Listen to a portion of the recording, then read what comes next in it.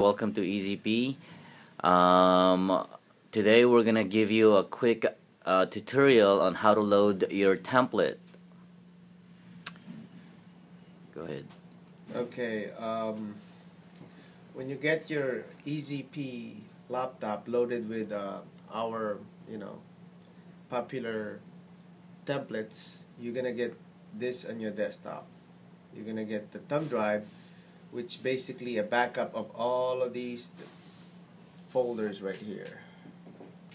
So I'm gonna open the thumb drive.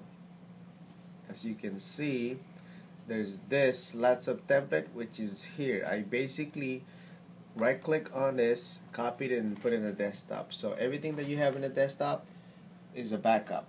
So thumb drive, remember it's a backup.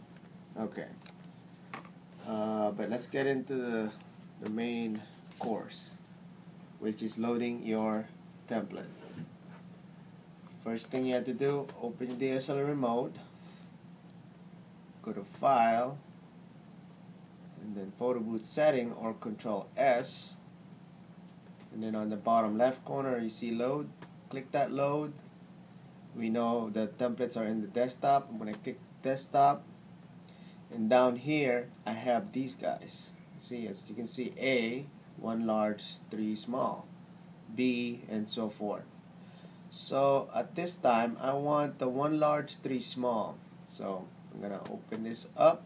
There's going to be XML. I'm going to click on that, open it, and then that's the first step. You got this. The second step would be, see these 3 dots?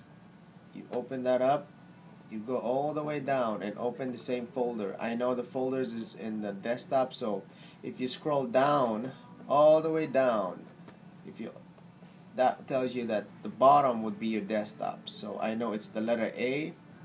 I'm going to click on the letter A because that's the XML that I open. I'm going to click OK. Then I'm going to save it, and it's going to ask me if I want to save the settings.